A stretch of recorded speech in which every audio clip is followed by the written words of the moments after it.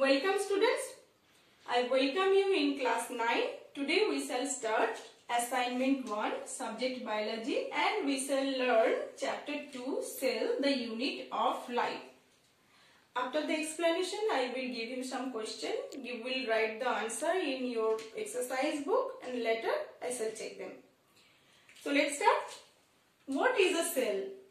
The cell is the fundamental structural and functional unit of all living beings.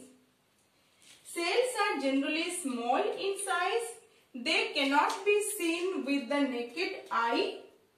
They are microscopic. However, certain cells are visible to the naked eye. Next point. Cell is called the structural unit of an organism because each body part of an organism is made up of a number of cells. Cells make the body of an organism just like the bricks form a building. Every organ in our body, the brain, the skin, the muscles or even the bone is composed of hundreds of thousands of such cells. Similarly, the parts of plant, the leaf, the flower, the root or even the wood is composed of many cells. So, cell is called the structural unit of all living beings. Next point. Each cell performs certain basic functions essential for the survival, growth and development of the body. Cell performs all the life processes such as respiration, excretion and growth which are necessary for the survival of an organism. So, cell is called the functional unit of living beings. Next point. Every cell is independent and has its own metabolic machinery to carry out the functions. Next point. Cells grow and even die. The dead cells are replaced by the new one.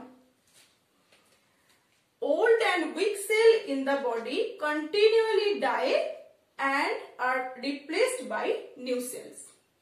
So, I hope this portion is clear to you all. So, I shall move to the next topic, that is the invention of microscope and the discovery of cell. The first microscope was constructed by Dutch scientist Anthony van Leeuwenhoek. He developed a simple microscope using only a single biconvex lens. Robert Hooke, an English scientist, developed a microscope by using two lenses for achieving greater magnification. Such microscopes were later known as compound microscope.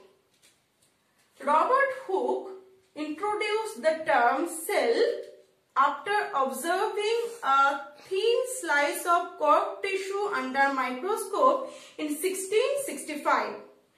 Hooke examined a thin slice of cork under his microscope and observed that it was made of tiny box-like compartments piled up together. This reminded him of the rooms or cells of monks in a monastery, and so he said that cork was made up of cells. So the term cell was coined by Robert Hooke. So I think this portion is clear to you all. So we shall move to the next topic. Next topic, cell theory. In 1838, Matthias Sladen, a German botanist, announced that every plant is made up of a large number of cells. He added that each of these cells performed various life processes. A year later, Theodor Swan, a German zoologist, made similar discoveries in animals. He declared that all animals and plants are composed of cells which serve as the units of structure and function. This, in short, is called the cell theory, was proposed by Swan and Sladen in the year 1839. Rudolf Virchow in 1858 made an addition to the cell theory by saying that all cells arise from pre-existing cells. So, the cell theory states three major points. Number one, the cell is the smallest unit of structure of all living things.